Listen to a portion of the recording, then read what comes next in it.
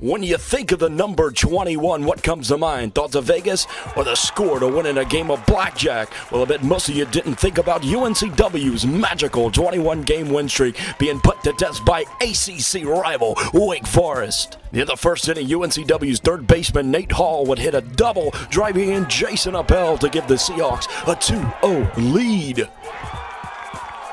Leading off in the third inning, Jess Snyder hits a double down the third base line. Thanks to a teammate until he would score off a Nate Hall sacrifice, pushing the score 3-0.